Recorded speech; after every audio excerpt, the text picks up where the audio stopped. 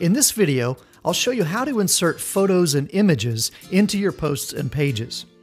To get started, we'll select the All Posts subpanel and then choose an existing post to edit. I'll click the Edit link to open this post in the editor. Now, let's insert a photo to help give this page a little more visual interest. To insert an image, first we'll place the cursor at the location within the post where we want the image to appear. Next, we'll click the Add Media button to open the drag and drop multi-file uploader. We're given a few options here. We can upload an image file from our computer, or choose from other files we've already uploaded in the media library. We can also create a photo gallery, which we'll talk about later, select a featured image for this post, or even paste a URL to use an image from another site on the web. For now, I'll just upload a file from my computer. On my desktop, I have a JPEG image that I'd like to add to this article. So I'll simply drag the image file into the Dropbox, and the uploader will automatically upload the image from my computer's hard drive to the web server that hosts this site. When it's done uploading, you can edit the title, add a caption which will appear underneath the image, and enter an alternative text description for folks who have images disabled in their browser. It's always a good idea to include alt text, and in fact, US web accessibility laws require all commercial or government websites to include alternate descriptions for images.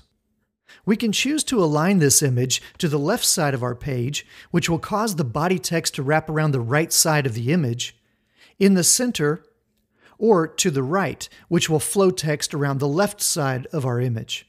I'll choose right. We can also make this image a link so that when folks click on it, they'll be taken to the destination of our choice. We can link to the full-size version of this image file, or choose to view the image on its own separate page. Or we can actually enter a custom URL. For example, we could have this photo linked to acme.com so that when a visitor clicks on the photo, they'll be taken to that website. For now, I'll just choose Media File, which will take them to the full-sized version of this image. And last, we can choose which size image we'd like to use in the post. When you upload an image, WordPress automatically creates a thumbnail, medium, large, and full-size version of your image file. For now, I'll select the medium size and then click Insert into Post. All right, here's our image automatically inserted and aligned to the right of our post. And because we gave this image a caption, you can see it just underneath the image. We can easily edit the caption at any time. And we can edit the settings for this image by simply selecting the picture, then clicking the Edit button to enter the image editing view. We have the option of resizing the image by selecting a percentage of its current size, and we can also change the alignment. Edit the caption, alt text, or the link URL. And under the Advanced Settings tab, we can change the source URL for this image, or manually edit the size of the image.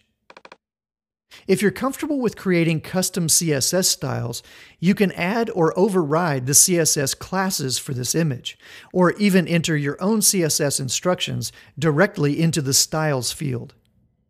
Under Image Properties, you can add a border around your image, or add additional padding to the left and right, or top and bottom of this image.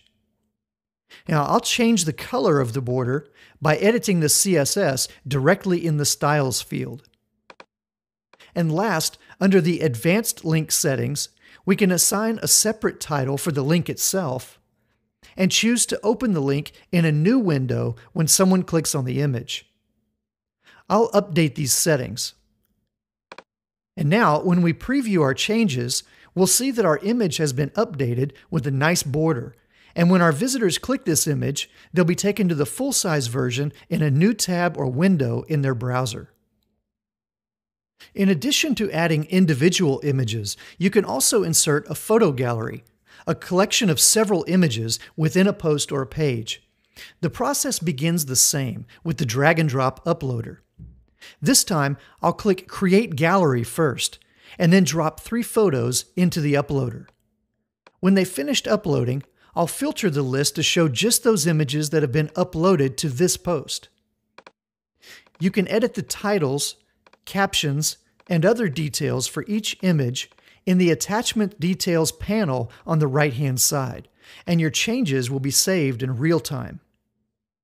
When you're ready, click the button to create a new gallery with the selected images.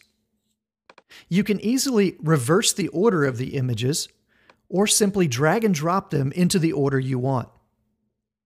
Next, under Gallery Settings, I'll choose to link the thumbnails to the full-size version of each image file.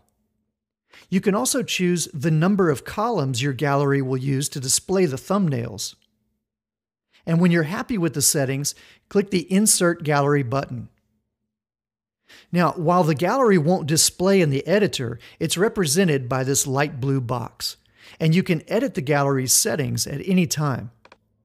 Before publishing, you might want to preview your post with the photo gallery in place, and then make any changes you like. In the next tutorial, we'll talk about how to embed video into your posts and pages.